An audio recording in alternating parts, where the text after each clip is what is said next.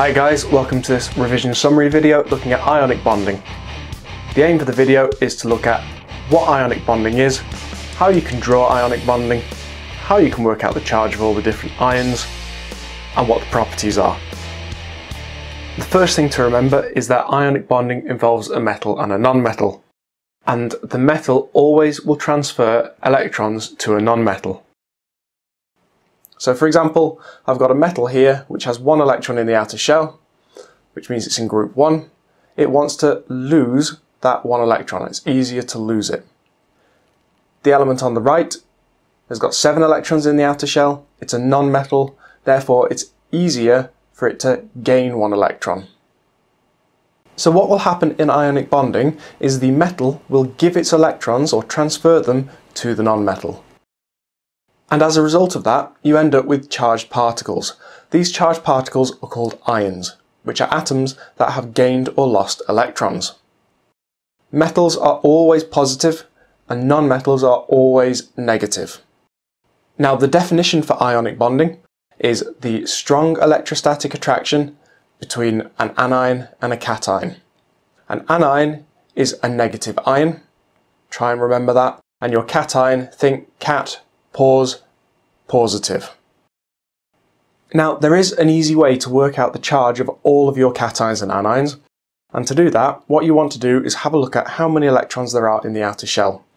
So we're going to have a look at groups 1, 2, 3, 5, 6 and 7. We're not going to include group 4 because you won't be asked that in the exam. And we're going to have a look at the electrons in the outer shell, which you should remember is exactly the same. So what you need to now be able to do is figure out whether they need to gain or lose electrons and how many. So if it's in group 1, it's easier to lose 1 electron. Group 2, easier to lose 2. Group 3, easier to lose 3. Then group 5, it's easier to gain 3. Group 6, it's easier to gain 2. And group 7, it's easier to gain 1. So for groups 1, 2 and 3, which are losing electrons, they are losing negative electrons, so they become positive. So all metals make positive cations.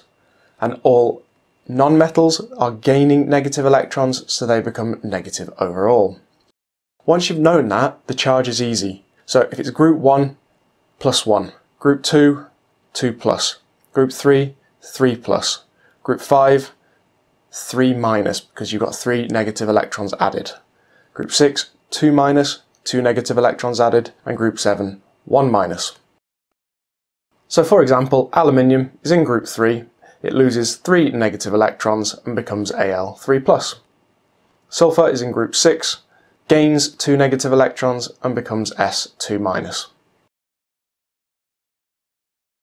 The next thing you need to be able to do in ionic bonding is to be able to draw it, and to be able to draw dot and cross diagrams. So we're going to have a look at the reaction between aluminium and chlorine. Aluminium is a metal, so it loses electrons. Chlorine is a non-metal, so it gains electrons. Therefore, we know it's ionic. So what we need to do now is draw out the outer shells of our elements. So as we said, aluminium is in group 3. I put 3 electrons in the outer shell. Chlorine is in group 7. I put 7 electrons in the outer shell. Now I've done one as dot, one as crosses, so you know where the electrons have come from. Now, what you have to do here is you need to transfer as many electrons from the metal to the non-metal as possible. Remembering you can only go up to a maximum of 8. So you can see I can only move 1 electron across to my chlorine atom. Now that chlorine atom is complete. I can show that by drawing it on the right hand side, putting a bracket around it and putting my negative charge. However, aluminium still needs to lose 2 electrons, so the way to do that is you add another chlorine in, as you can see here. So we then transfer the next electron over to my next chlorine atom. Chlorine is now full, so I can move that over to the right hand side and add another chlorine atom to get rid of my final electron. So my final ionic configuration will look like this. It's really important to put the brackets around, to put the charges in, and to show what it was like before and what it's like afterwards. Now as we can see here, I've got 1 aluminium, I've got 3 chlorines, so I know my formula is AlCl3. I've gone through that quite quickly. If you're not sure, if you want more examples, have a look at my video in the playlist in the top right hand side. Now, there's an easier way of finding the formula of ionic compounds. As long as you can work out the charge, it's really straightforward.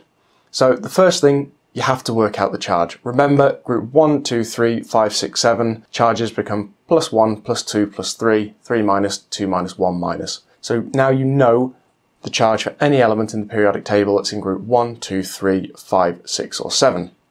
Now, if you get a transition metal, they will usually tell you the charge. They might give you it in brackets in the formula or the name. So for example, Cu2SO4 with the 2 in brackets tells you the charge is Cu2+. You also need to remember the polyatomic ions. So that's SO4 2- for your sulfate, OH- for your hydroxide, NH4+ for your ammonium, NO3- for your nitrate, and CO3 2- for your carbonate. Once you've got that, it's nice and easy to work out the formula. So for example, if we go with aluminium and oxygen reacting together to make aluminium oxide, aluminium is in group 3 and oxygen is in group 6. So aluminium is going to be Al3+ and oxygen is going to be O2-. So that's the first step. Step 2, swap the numbers. So get rid of the charge, swap the numbers, and then make them subscript. Now it's important to choose the numbers from the top, nothing from down at the bottom, especially if you have polyatomic ions. So if we have a look at aluminium and oxygen, I've got my 3+ at the top, so I'm going to take that 3 and I'm going to put it down here. And then my 2-, I'm going to take that 2 and I'm going to put it down here. So my formula becomes Al2O3. Now there are a few exceptions. If the charges are already the same, so you've got 2+, 2- or 1+, 1-, do nothing. So for example, Na+ and Cl-, the charges are the same, you do nothing, so it's just NaCl. And then the second thing, if you have a polyatomic ion, you must put a bracket around it if you are doubling it. So for example, aluminium reacting with a hydroxide, aluminium is 3+, hydroxide, as you can see up here, is OH-. I take the number at the top, I move it down to the bottom, but because I've now got 3 OH- polyatomic ions, I must put a bracket around to show I've got 3 of everything. Another example, ammonium, NH4+, reacting with a carbonate, CO3 2-. I take my 2 from the top right, I move it down to the bottom left. I've now got a 2 next to my 4. It looks weird, so I have to put a bracket there. So it's NH4 in brackets 2, CO3. The final part of the ionic bonding section is the properties. Now nice and simply, ionic compounds have high melting points. They cannot conduct electricity when solid, but they can when they are molten, or dissolved, or aqueous. And the explanation for all 3 of those is all linked to the definition of the bond, which is the strong electrostatic attraction between your anion and cation.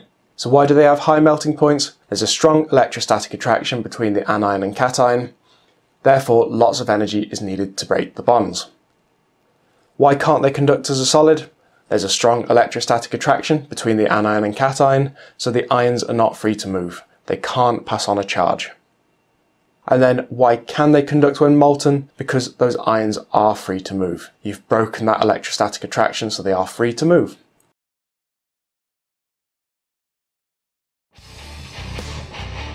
Hi guys, thanks for watching. If you enjoyed the video, please click on like down below. You can also subscribe to my channel, you can check out the latest video, and you can visit my website up above here. Bye now.